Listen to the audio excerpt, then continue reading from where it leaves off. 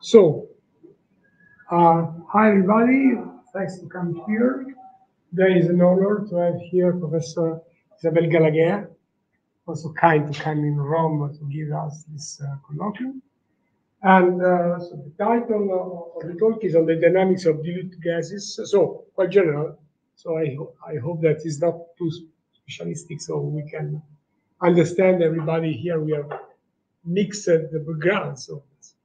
And anyway, Isabelle is a professor at École Normale Supérieure in Paris and also member of the CNRS Department of Mathematics and Application. She's one of the main specialists at international level in partial differential equations, in particular in fluid mechanics and also in kinetic equations and so on. She worked with many collaborators on the Hilbert 6 problems for a huge part of her life. And she obtained a lot of prizes. I read the Paul Dostou, Émile Blutet, Prix Sophie Germain, and also the silver medal from the CNRS. So that's really a pleasure to have Isabelle here. You can start your question. Thanks very much. Thanks for the invitation. I'm really very, very happy to be here. So yes, I'll be talking about the dynamics of dilute gases. So I understand this is a colloquium. I hope it will sort of be a colloquium. Please stop me whenever I'm talking, is what I'm saying.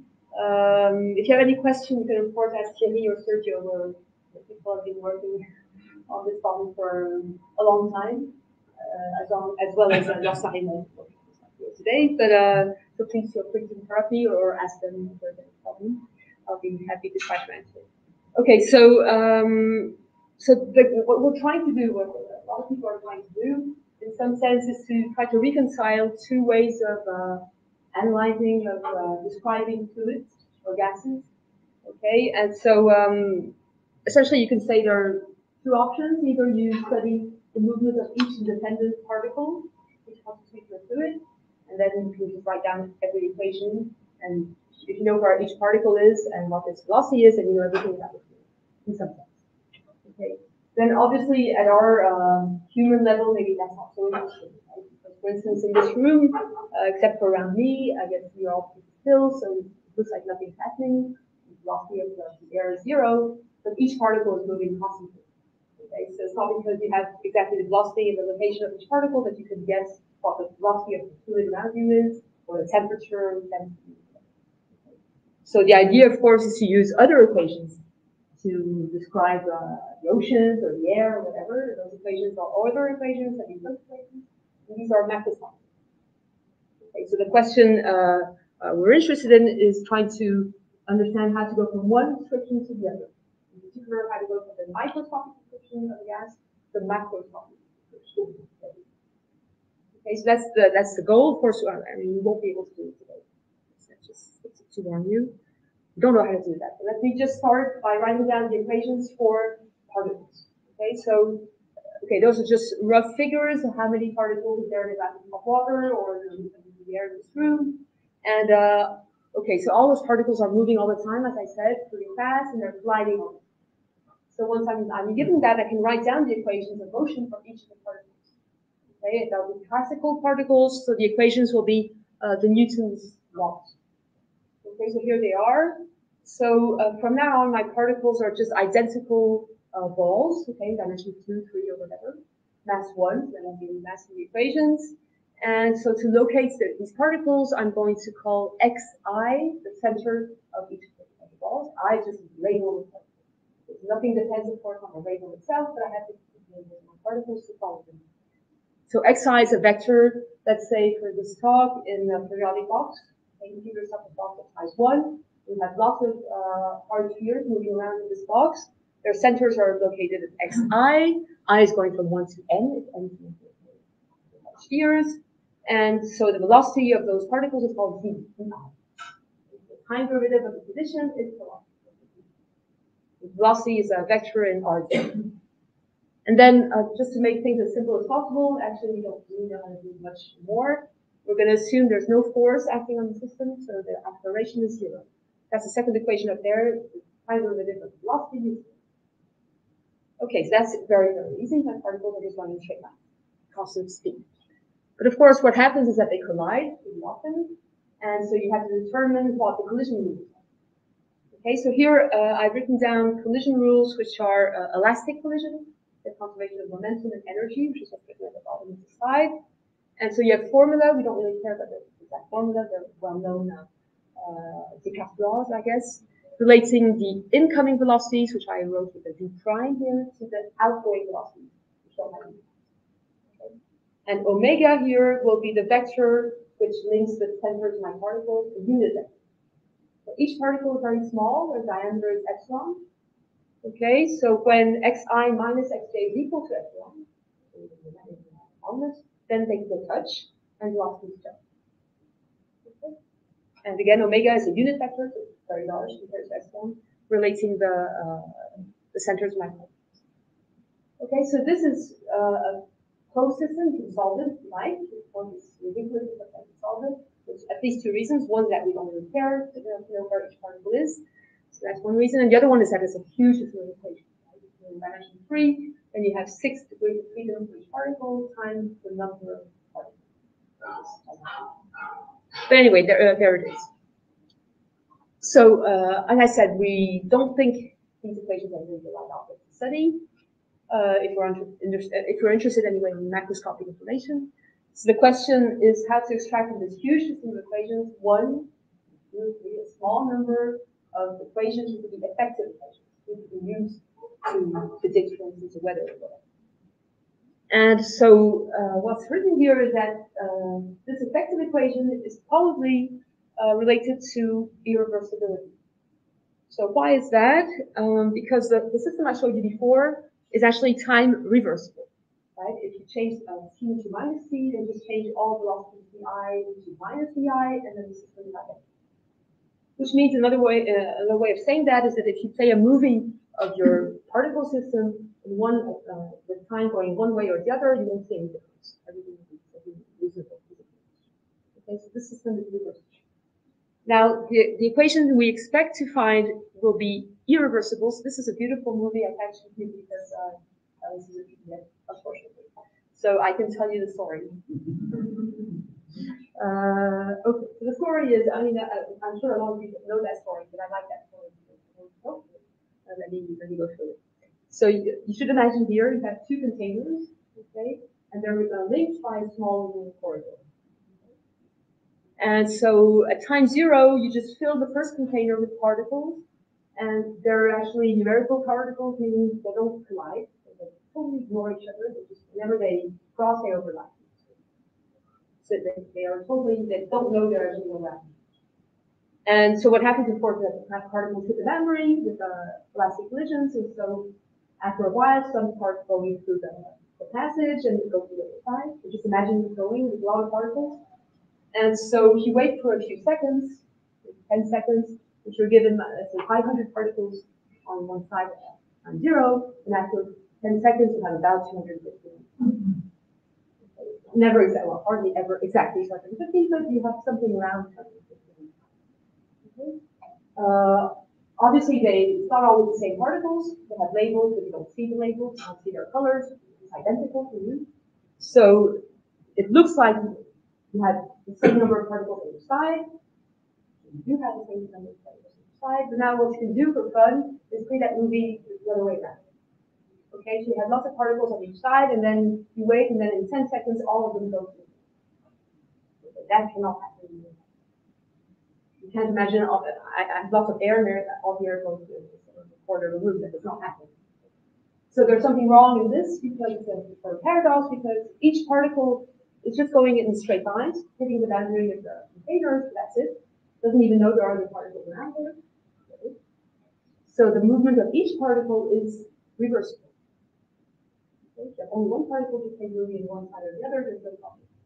No particle knows there are other particles around, but then at the end, the whole thing is time irreversible. So what we see at a macroscopic level is irreversible. although each particle is reversible. So this obviously we'll have to understand that at some point in that effective equation. Our human scale things are rather irreversible. So to understand this, one thing you can do to all this, you can actually find on Wikipedia, I think. You can do the same experiment with 4 particles. And then you can plot how many times, the number of particles on the left-hand side. So there are 2 containers. At first you have 4 on one side, 4 on the other. And now you start counting at each second how many particles are on the left. So times 0, you have 4. I don't know if you can see that, but that's the number of opposite 4. Times 0, you have 4. Times 1, you have 2. That is 2 on each side. Times 3, you have 3. That is 1, 3.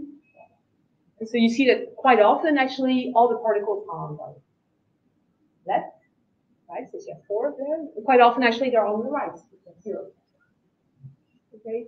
And so pretty often, one container is empty or the other one is empty. Now, if you decide to put 500 particles on 0, then you see what happens immediately is that the number of particles on the left-hand side just drops until it gets to about 250, and then it just fluctuates around 250. Okay?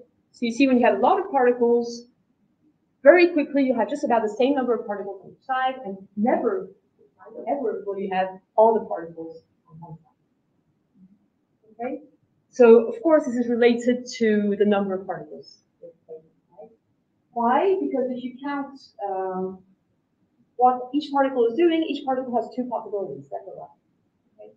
So the number of microscopic configurations you have is 2 to the n. You have 2 possibilities, you have n particles. Okay? But at our macroscopic level, we don't see any numbers or any colors in the particles. All we see is how many particles are on one side or the other. So either there are n, or n minus 1, or n minus 2, or 0. That means there are n plus 1 macroscopic configurations. Okay? So, in some sense, the probability that all the particles are on the left, for instance, will be like 2 to the minus n. It will happen in some point, right? Because it is reversible. But at our human scale, it's not. You have to wait for so long that you just won't. Okay, and you see the difference between the microscopic and the macroscopic states. The numbers is a logarithm. Okay, that means the entry. Okay, so you get a lot of particles. You have this a huge difference between microscopic and macroscopic, and that's why what we will end up finding will be irreversible of the original model. Okay, so at some point we have to keep that in mind. Let's try to understand this. Right, so now what we want to do, as Hilbert suggested with this problem, is to try to understand in some mathematical way, some kind of limiting process. We see that in some sense the number of particles has to be very, very large to get fluid. 4 particles will have a fluid. So some kind of limiting process, for instance, in the number of particles, which will lead from the atomistic view, if we go down, to the loss of the motion of continua, which I didn't write down. And so what he actually said in the middle of the sentence was that he could be inclined to use Mr. Boltzmann. So we'll actually use Mr. Boltzmann's equation, which I'll be writing down. Okay, so what we'll do today is actually not really study fluids, but rather go into particles of the Boltzmann equation. I'll tell you a little bit about that. Also, to understand how to go from Boltzmann to fluids, but we'll mainly be interested in the first one. But I'll explain that later on. So what Boltzmann suggests is to stop looking at each particle, but look at more the distribution of a random and average particle, meaning how many particles are at time t at position x, with velocity v. Okay, so I just stand somewhere and I say, okay, how many particles do I have here, which have a given velocity, okay, at some given time. So this is a probability distribution. This function f will be the solution of the Boltzmann equation. So it's a function that depends on time, on x, which is just 3 variables, 3 coordinates, and v. Much reduced phase space. And so actually we can't really measure this function, the property of we feel at that given level. What we feel is rather averages of this function against velocity. Take f and start integrating against all possible velocities. That gives you a function of time and space. It gives you how many particles are at position x. That's the density. Okay. If you integrate against v, that will give you the velocity of it. That's very what we feel. And if you integrate against v squared, that will give you the temperature. So what you can guess for the moment is that if we compute f, then doing those integrations will get fluid mechanics equations. That's what Boltzmann said. Okay, so here's Boltzmann's equation. So I guess I know a lot of you have seen it before, but I am supposing some of you have not. Okay, if everyone has seen this, skip my information, then I should have skipped it. Just give you a quick overview of this equation. The first time you see it, you're sort of panicked. Well, I was panicked. But you shouldn't. Fine. So let's see. The left-hand side, if you just put 0 on the right-hand side, okay, look at the left-hand side of the equation. This is the transport equation. Okay, just telling you to know how many particles at time t have position x and velocity v. I just move back to velocity v, and I see how many particles were at 0 at position x minus v.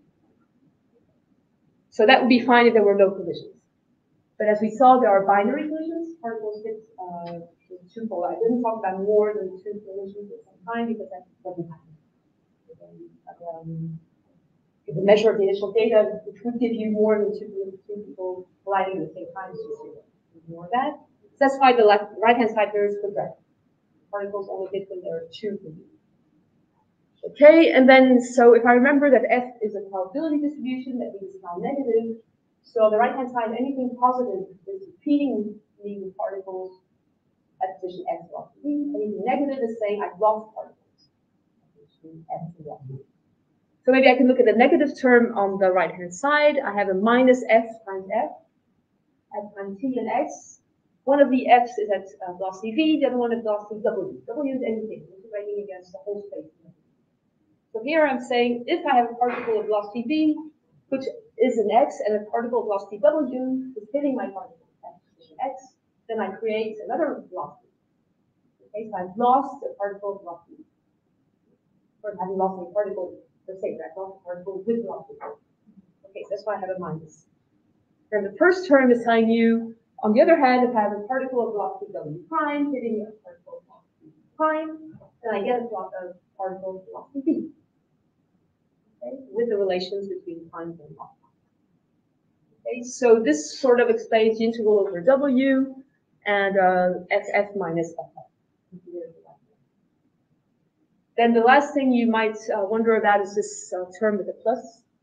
Okay, so this is the cross section. This is in some sense measuring how strong your collision is.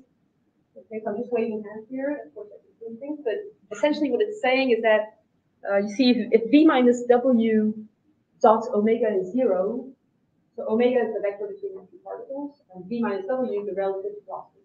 Okay, so if v minus w is orthogonal to omega, that means that particles are actually moving in a parallel way. They're not really colliding. You have 0 edge. And the other thing that can happen is the other way around. If v minus w is parallel to omega, that's the worst that can happen. Head-on collision, you jump back, and that's the strongest thing. I'm not proving anything, I'm just explaining you should have something like that in the instrument. Okay, so that's the equation. And the question is, how do you go from particles to the Boltzmann equation? So the first thing you can wonder maybe is, what properties does this equation have? So if you remember, I wrote that down in the previous slide. If you remember the conservation of momentum and energy, it's easy to check that the integral of f, the integral of f against v, and the integral of f against v squared is constant. Okay, just using those properties, small calculations, not very hard. So essentially, you remember that momentum, density, and temperature are globally constant over space and time. One thing you can also do, which also uses properties of this integral, is multiply your equation by log f, which you suppose you're allowed to, and then you notice that q of ff times log f is always non-positive. Okay, and that's just a sort of exercise using properties, increasing properties of the logarithm. It's very easy to check. But that tells you that the entropy, called f log f entropy, is decaying. Okay, so if you're a physicist, you may be worried, but actually physicists call minus f log f. But f log f is decreasing, which is interesting because that's the type bound that you have on your equation, on your solution. Whatever happens, that will never go up. It's decreasing in time. And it's also telling you that the Boltzmann equation is time irreversible. So if you found a quantity that's decreasing, and change t to minus t, it will be increasing, but then the equation doesn't want it to be. So the equation is time irreversible. One thing you could also try to do, if you're given an equation and you want to solve it, is find stationary solutions.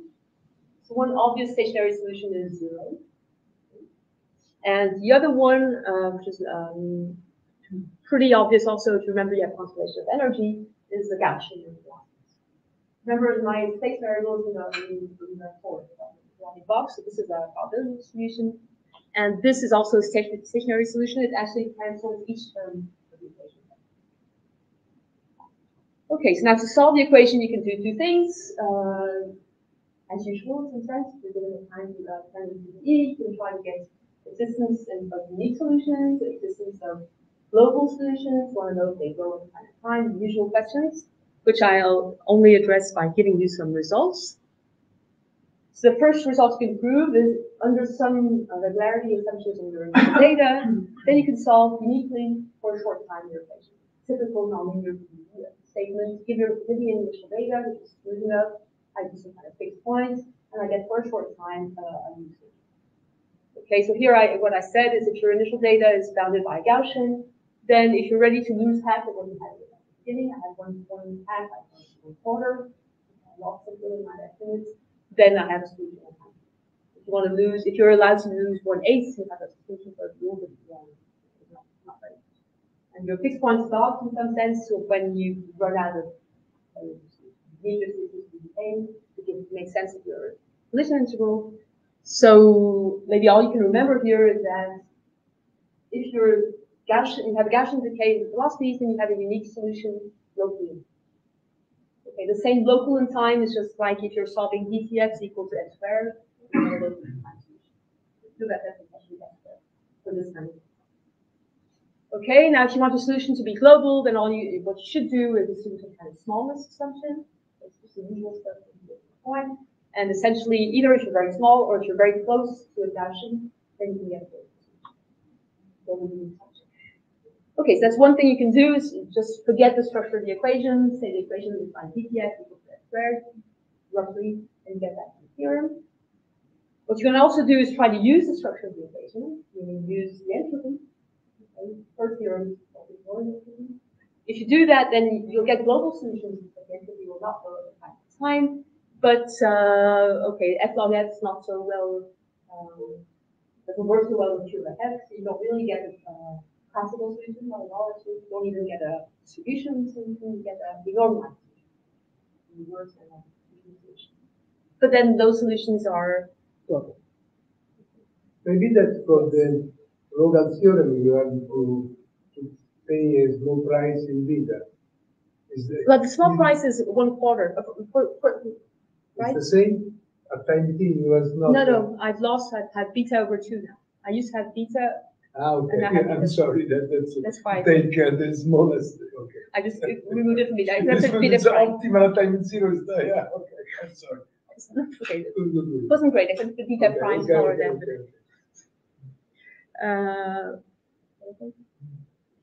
Right, so that's just a crash course on Boltzmann. Now let's see how we go from particles to fluids.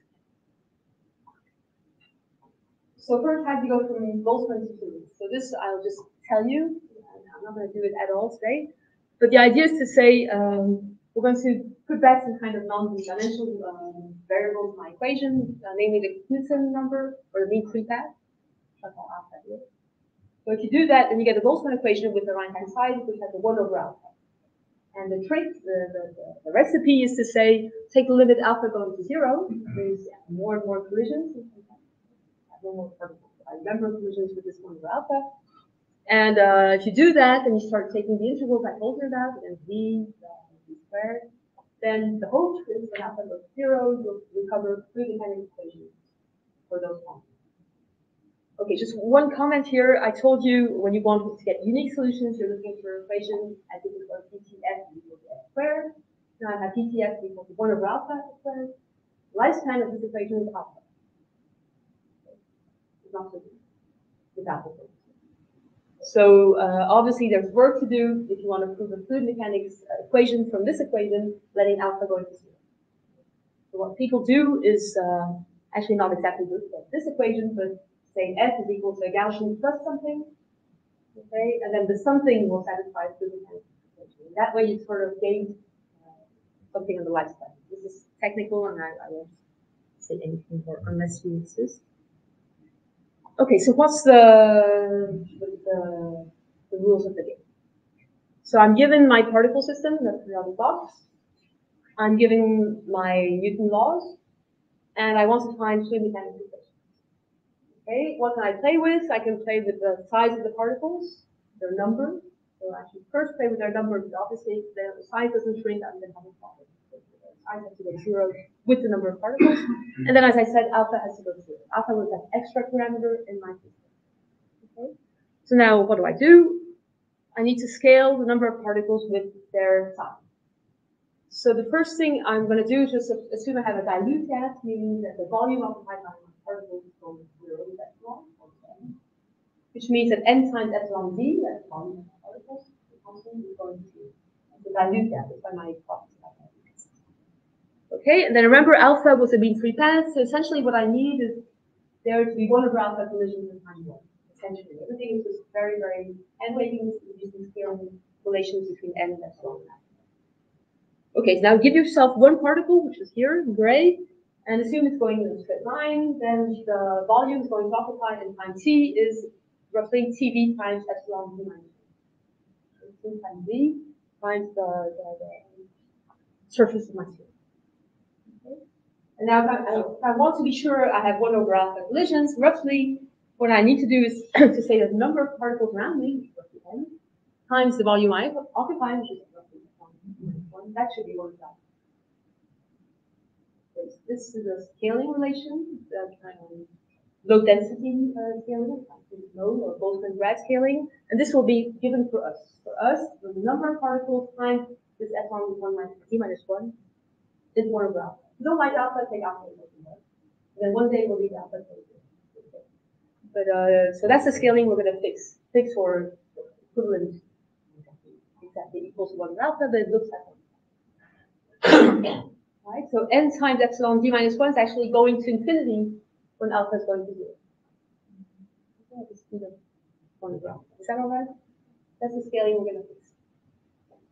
Right, so now what's known in this question? I have particles, I have fluids, how do I go from one to the other? So to my knowledge, I think essentially nothing is known if you want to go from the Newton law I gave you to order 1. The only thing you can do is add noise to your system, putting your particles in a lattice, for instance, and letting their velocities change in a random way. There are a lot of things known in that direction, which is not exactly what we want to do because we really want to start with a deterministic system, no noise initially. So our question is, you have our system I gave you before, no noise, I want to get to mechanics equations. To my knowledge, essentially nothing is known. So let's use Boltzmann. So to use Boltzmann, we're going to do the proof in, well, the proof. The idea will be to do 2 steps. One step is going from particles to Boltzmann, fix alpha. Okay. 1 over alpha will come to the scaling, physical parameters. So go from your particle system to Boltzmann. Once you've done that, you have your Boltzmann with 1 over alpha, let alpha go to 0 and time 0. And then the idea then is to do both of them one after the other and get what you want. Boltzmann will be some kind of intermediate step between particles and fluids. So as I said, there are things that a lot of the results known between Boltzmann and Lanford, for instance, or compressible Euler. So I gave you here a few references. So I won't be talking about that at all today. For us, this is for the black box. Okay, once I found Boltzmann, then we go and see those people and they'll tell us how to do it. Okay. What we want to do is really get the Boltzmann equation with 1 over alpha on a time scale, of course, it's not alpha. We want to plug in those results. So we need to be able to let alpha go to 0. Okay. Okay, so I was told I wasn't supposed to be technical, but I didn't really listen, so I had to be at some point a little bit technical. Okay, so I guess this is the bad part of this talk. Well, that was getting worse. It's already bad, but now it's just getting worse. But I had to explain you what to do. Okay? So I gave you equations. I told you what you want to do. Now that's the right thing. See, for instance, if I give you this f, what's the relation between f and my huge particle system? Okay, so here we go. So let's go back to the beginning. What I'm allowed to play with essentially is my particle system at time zero. Okay, just like this, I can decide where my particle is are at time zero. So if I've done that, then I just let the system go, and that's it. I can let it end with it. I can't do anything. The system is playing this, giving me all the information. I can't do anything. So the only thing we can do here is decide where my initial particles are, or fix my initial density distribution. So my particles are living in this phase space, which is a set of positions which have to be away by epsilon, okay, and all possible velocities. The phase space is d epsilon n. If I'm given n particles, then I need xi minus xj to be always larger than x. Particles do not overlap. Okay, so the phase space is full of holes like that.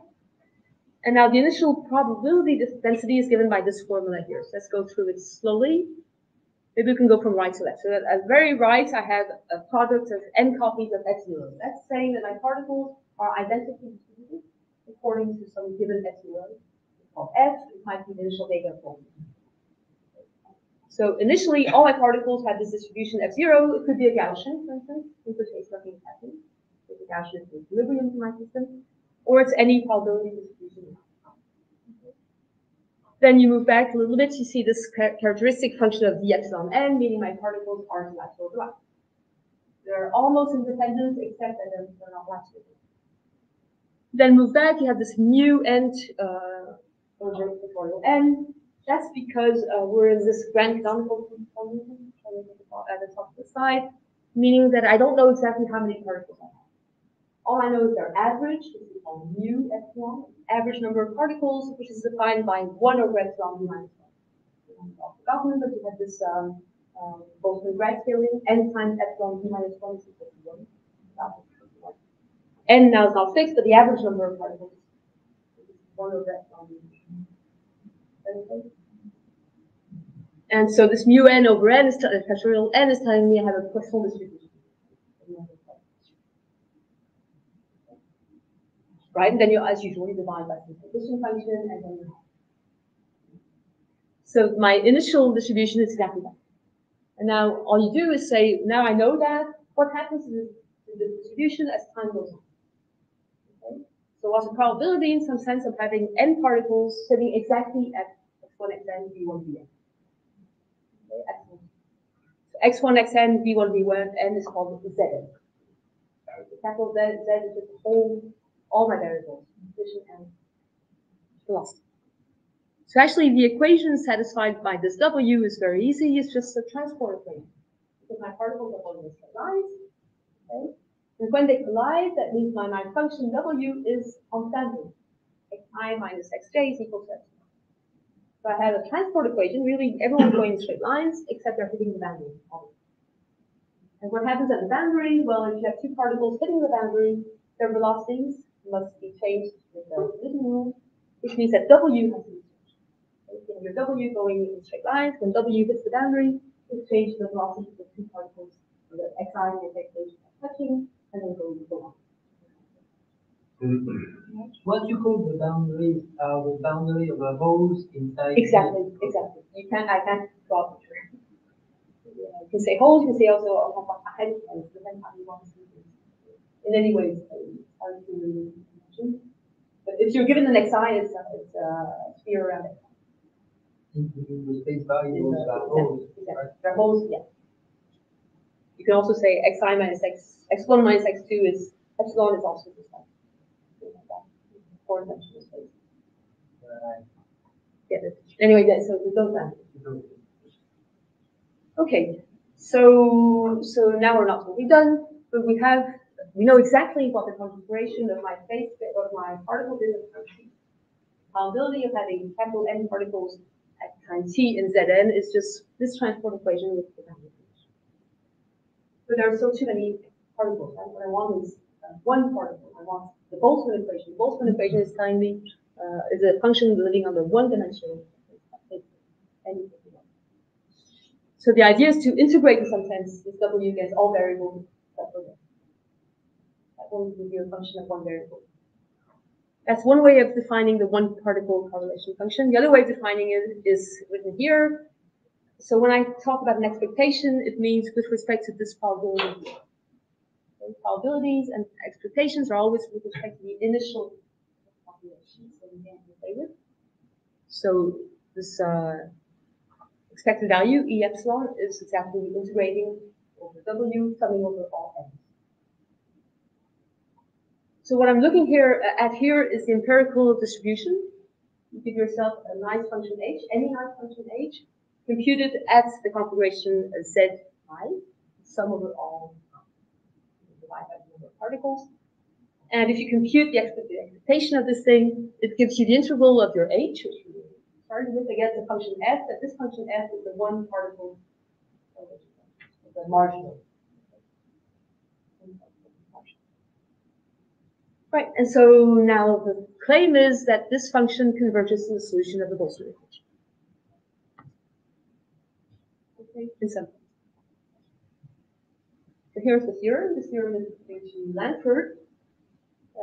And so what we prove is that if your initial data is distributed according to this f0, which is okay, assume f0 is nice and bounded by a Gaussian, which is 4, then this f epsilon 1 does converge for the solution of the Boltzmann equation at some time t, which is roughly the time I gave you before. Okay, and beta 0 and beta is oh, sorry, this is particle. So the minus is the new 4 time. Okay, now I see it in the sign.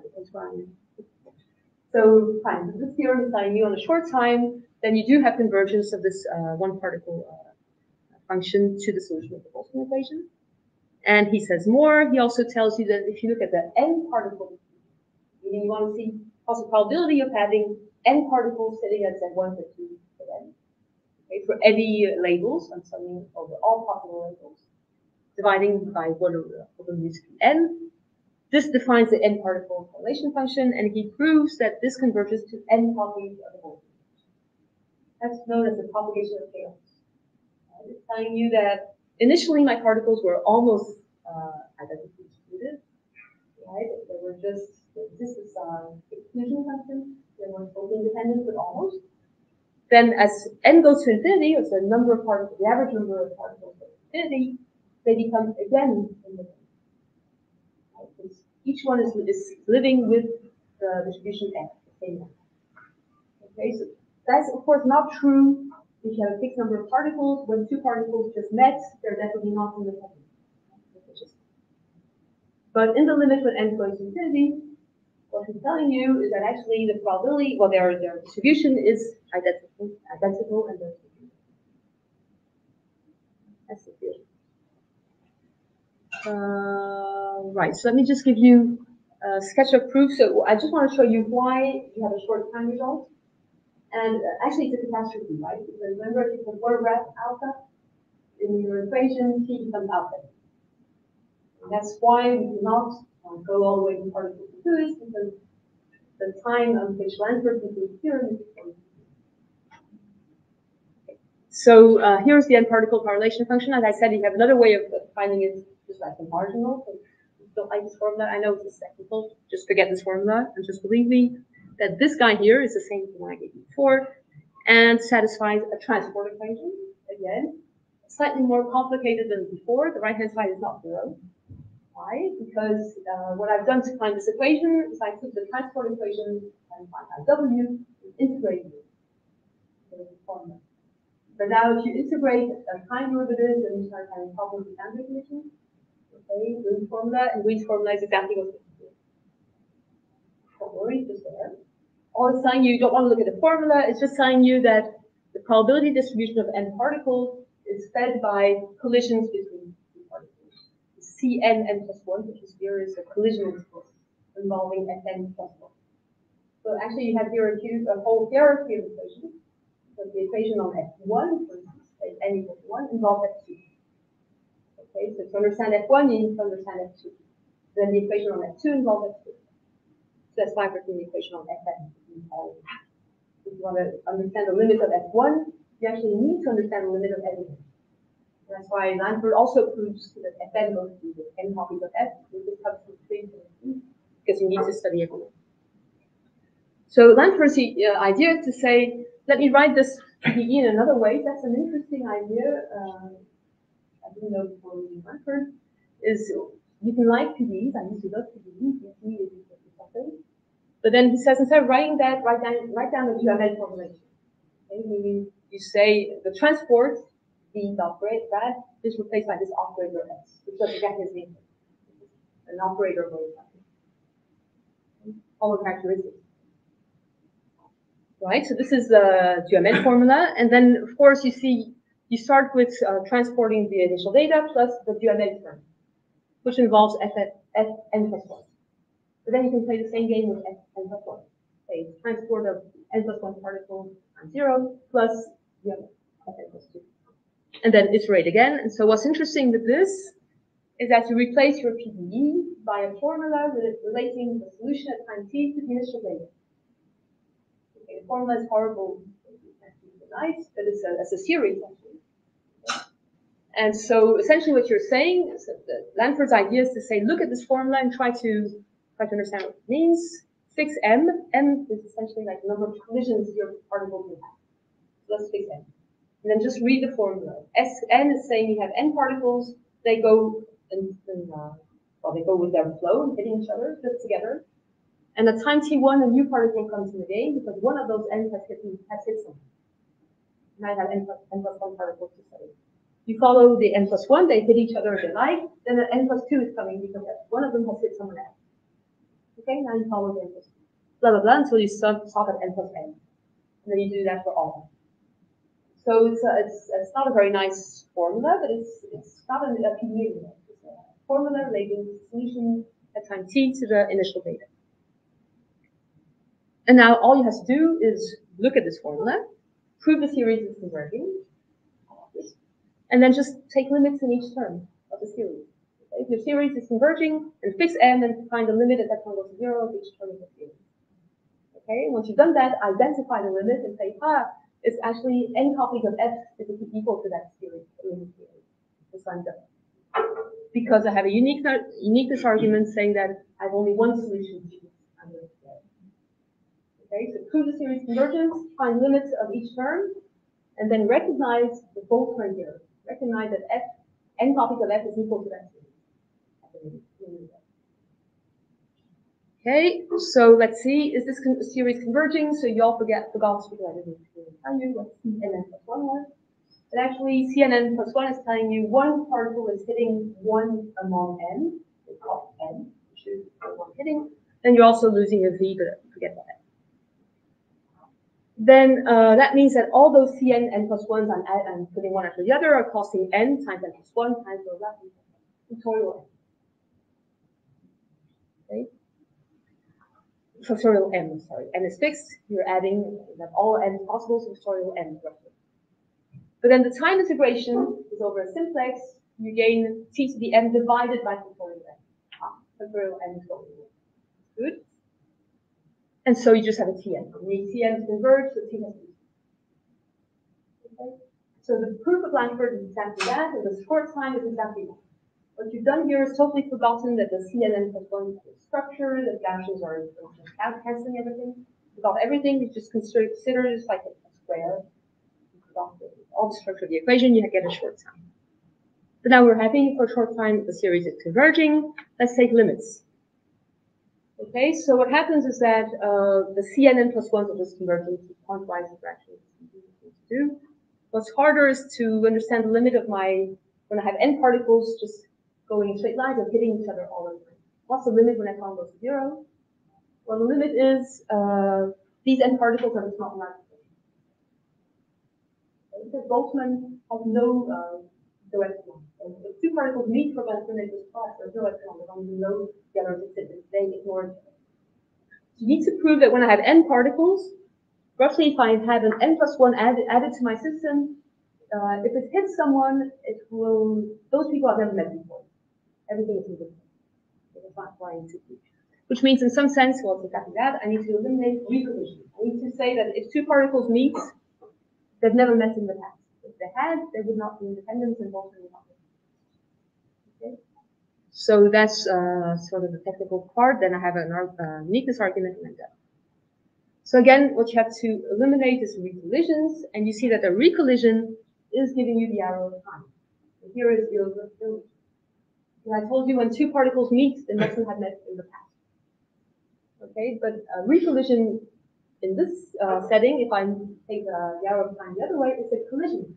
It's the first collision. Okay, the second collision in one way is the first collision in the other way. Okay? So that means that the proof and even the statement of Lanford is irreversible. You have given an arrow of time, there's no way you can go there. Okay, so okay, just a few minutes left. Again, what's the problem with the short time? It's due to that n plus 1 n plus n I had, which gives you a factorial n, which cancels the one that was doing for free, but then you just have a geometric series. Okay, that's why you have short time. You really would like to understand more of this growth of free, because even if everything is at equilibrium, we're talking about that. Here, everything is.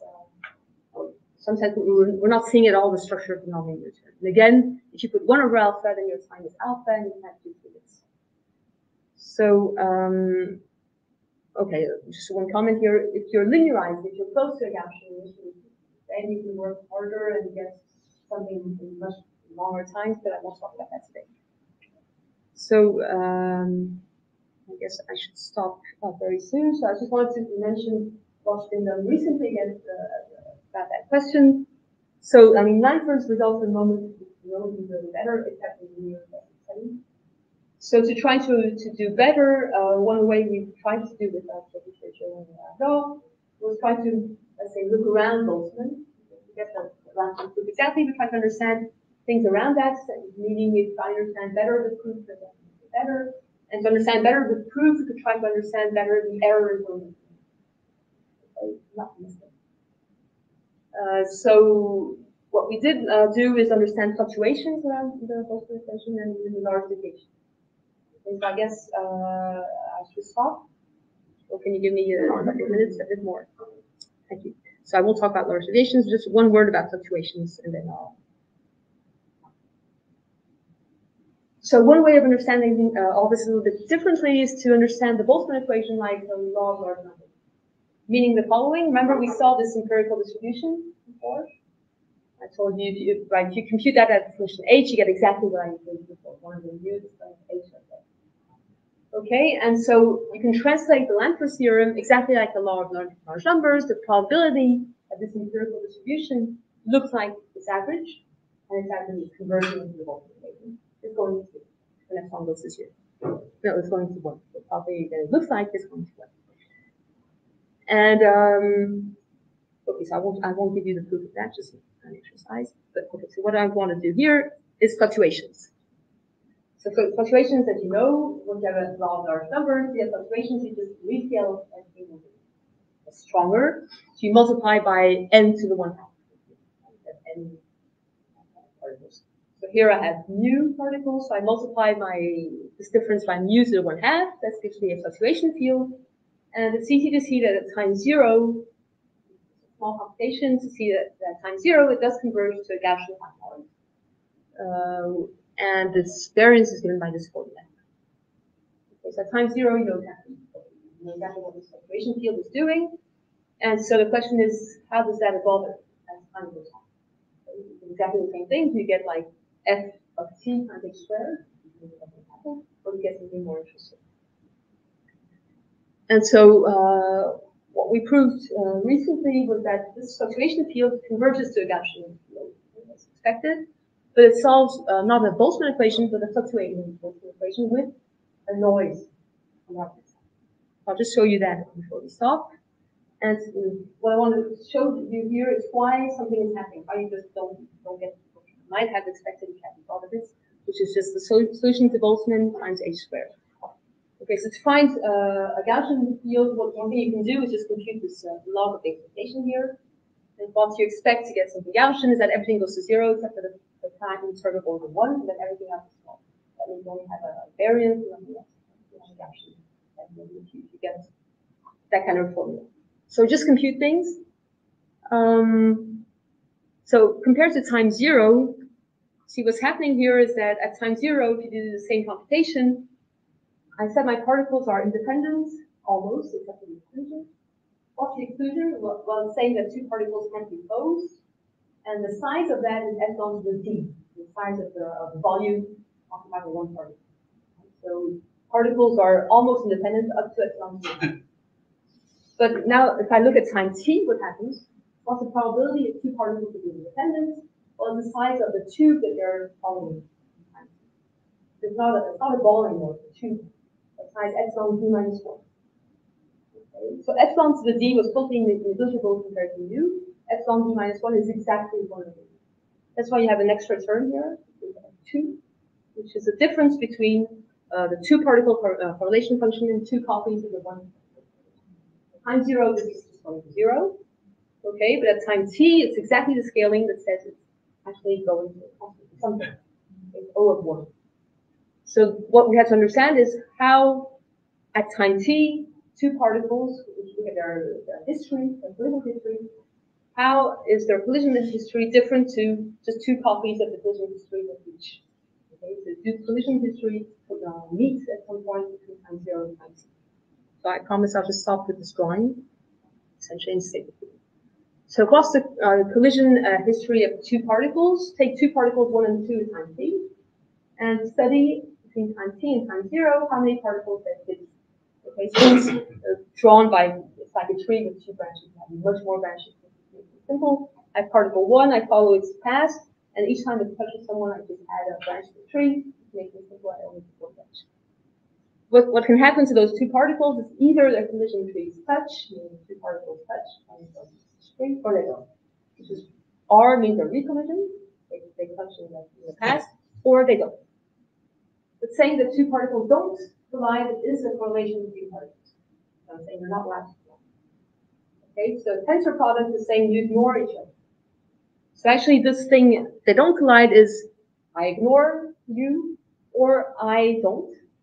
Okay? Not ignoring means for some reason, this is a mathematical reason, not a physical reason, my two trees will cross. I'm just writing x different from y is equal to 1 minus x equals 1. Okay? So this is what's written here. I have recollisions, or they ignore each other, that's right. Or they don't ignore each other, which means they pass at epsilon without colliding. It's a mathematical artifact. Okay? But that's how you recover a tensor product by doing that. And now you're essentially done. The difference between a two particle correlation function and two copies of one particle correlation function is recollisions in the past will overlaps. That's something that Kohn had understood a long time ago. First time we read it, he wrote, how can we say recollisions are important? They're not supposed to. They're supposed to go to 0. But actually, at this scaling and fluctuation scaling, they are very important. And so I'll just stop here. Here's the theorem, which says that the fluctuation field converges to a linearized Boltzmann equation. L is, you see, you have the Boltzmann equation, F is the solution of Boltzmann. At 0 gives you an F, which is now given. And now this fluctuation field is following the linearized Boltzmann equation, which is here, up to forcing term, which is stochastic, and the computer's covariance, it's explicit. And I'll stop here. Thank you for your attention.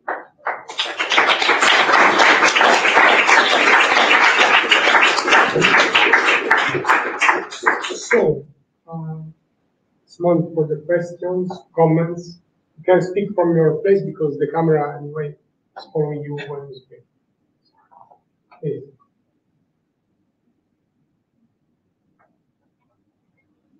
Go. I just wonder whether, I know little about this Lanford, but I'm not sure that it's really interesting modeling hyperboltzmanization of stochastic forcing. I wonder whether there are any reasons for results. Stochastic forcing means that you have a force in the velocity of the vehicle, which is a fluctuation. I wonder whether there is any way of mapping real results into effective forms of this stochastic force. It could be very practical I understand at the beginning that you model the alternate equations, but then it's have to force that.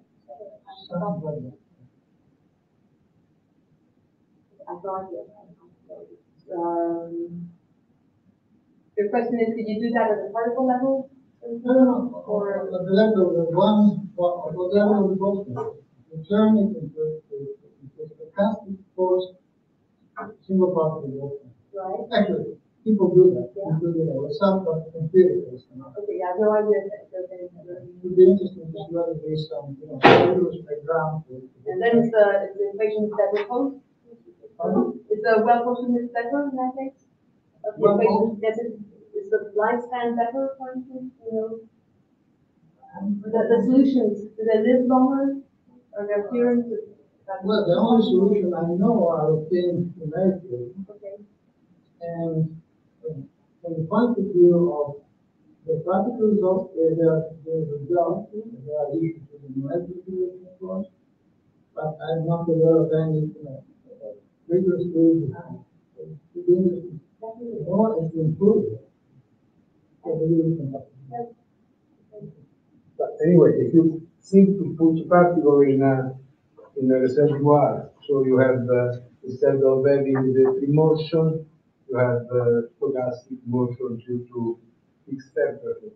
And then you perform the Boltzmann grad limit, you get the stochastic Boltzmann equation, in which the Boltzmann equation, in which you add a noise and velocity. But from a mathematical point of view, I don't think that you get any advantage. You don't have more. Just use It's not what I mean. randomly delete, that's what I mean. The string in the office. That is the So not this kind of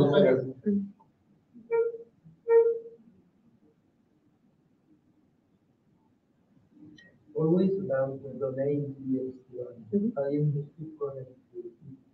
It should be d epsilon of t because it changes the standard now. No, because the domain is, the function depends on t and on x and b. All the x's, all the b's. And all the x's have to satisfy xi minus xj relative to epsilon. That's the penalty. Right? It's the phase space is, they're not moving because the function itself depends on t, x, v, telling you how many particles, what's the distribution of particles which at time t are in this configuration, x1, x2, p1, p2, blah. And x1 minus x2 has to be larger than epsilon. Sorry? So T is fixed. Exactly. So the phase space doesn't depend on time. It's just you're given where x and v live, right? And so the boundary condition comes from the fact that I have particles. Actually, they're not allowed to overlap. But my function. Yes. Okay. Yeah. It's a function of x and v. And the phase space is just xi minus xj. It has to be larger than whatever t. There's nothing to do with t. My variables. Even the VI. Yes. I must know the VI initially in order to design this Q. Yeah. And okay.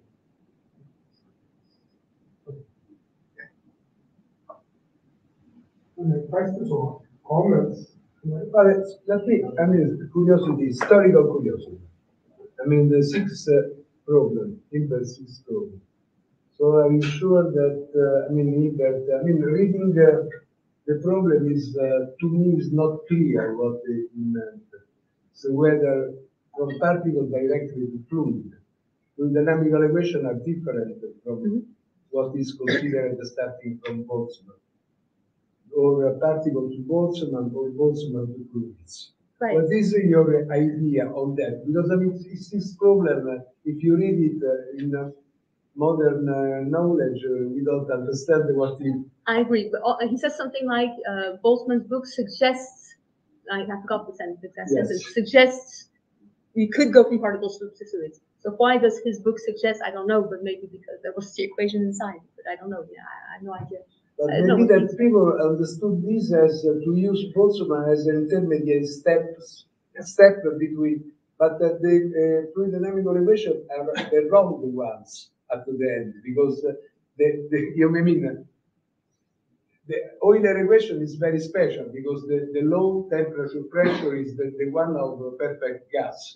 So it's a sort of very small percent of Euler equation in that measure. This is not quite often said clearly. That's true. You miss a lot of equations. That is, yeah. So I have no idea what you meant.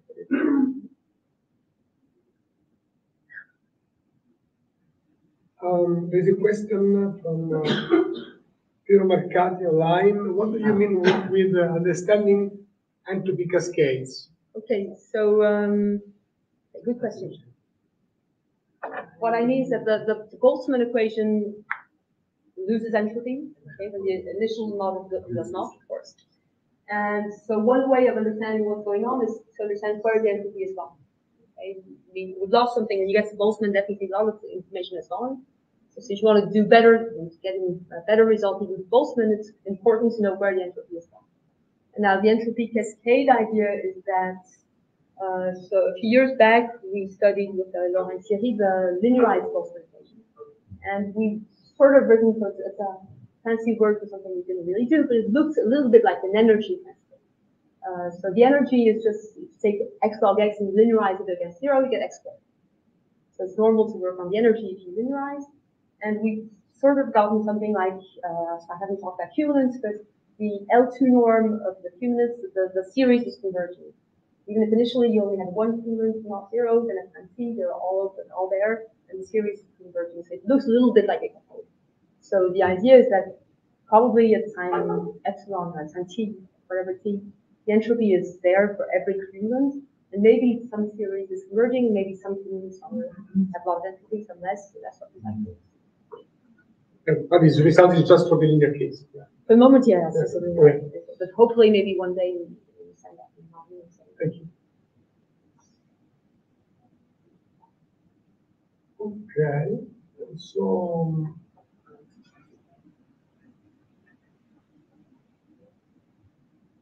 okay. All the questions. So thank you.